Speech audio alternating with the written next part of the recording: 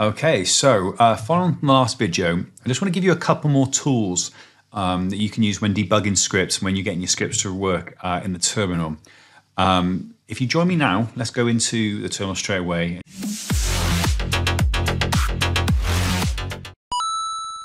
When I'm running a script, I can separate out the successes and the failures of that script.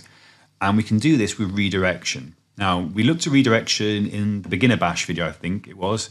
And we looked at something like, we looked at the sort command, and I could actually redirect something into the sort command, like a file. So in this case, I could redirect in like that, and that sorted my script.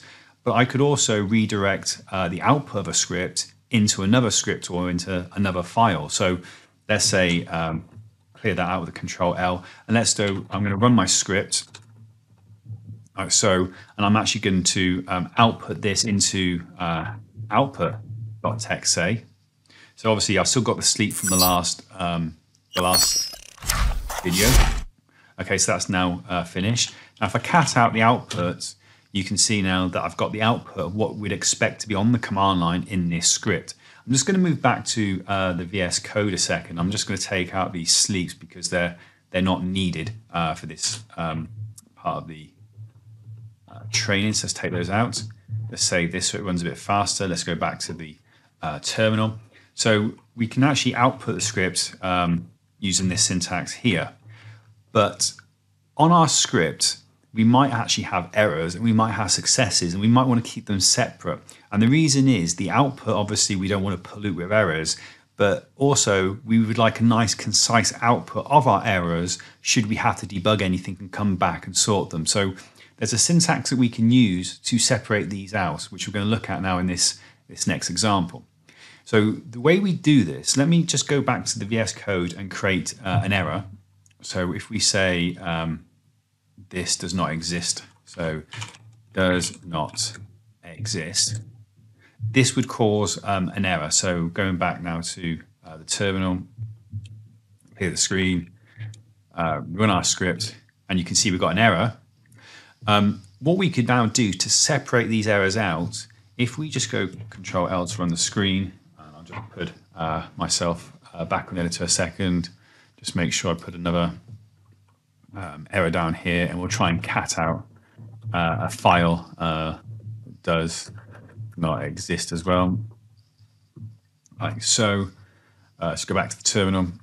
So now in terms of capturing this output, we've got two options here. So we can now redirect all of the successes into a file, or we could redirect all of the errors into a file and leave the successes on the terminal, or vice versa. So let's have a look how that looks. So if I just do a redirector symbol here, I'm going to use the 1 before my redirector, and this is going to redirect all of the successes that come off of this script. So if I just do success, like that, and I can do log. And then if I come over here and do another redirect, so I'm now going to redirect again like this, but this time I'm going to put a 2 in front of it. Now this is going to redirect all the errors that come off this script. So if I do that now and do error.log, and that's not how you spell error, like so, I've now got nothing on the terminal at all. So I'll put my camera back on. So I've got nothing on the terminal at all. But if I cat out now success log, you can see all the successes that I'd expect to come off the script. And if I cat out the error log, you can see now I've trapped those 2 errors that come off the script. And this gives me a much better output to focus on when there's an error. So that's the first part of this, and I hope that helps you with your debugging.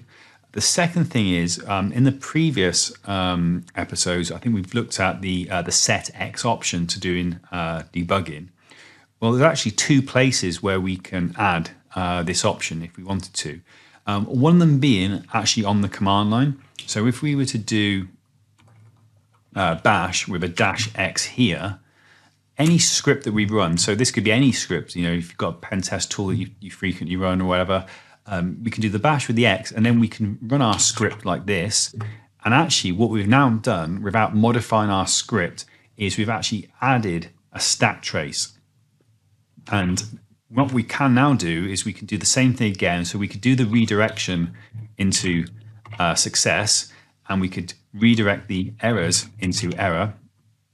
But at the same time, we've still got our stack trace. Now, if you look inside here, we've got our success.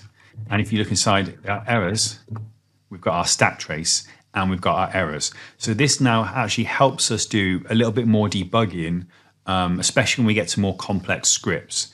I'm going to end that video here because I think that's a nice little succinct part before we move on to the next video. Again, hope you're enjoying these videos. If you're not, for whatever reason, let me know what you don't like about them. Things are only going to sort of get more advanced from here.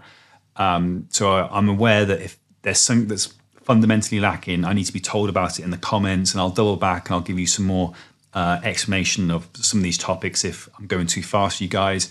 But hopefully you like these. This is all a new experience for me as well, so please bear with me. Subscribe to the channel if you haven't already, and I promise you these will get more polished and better. But yeah, hope you're enjoying it. Thumbs up. See you in the next video.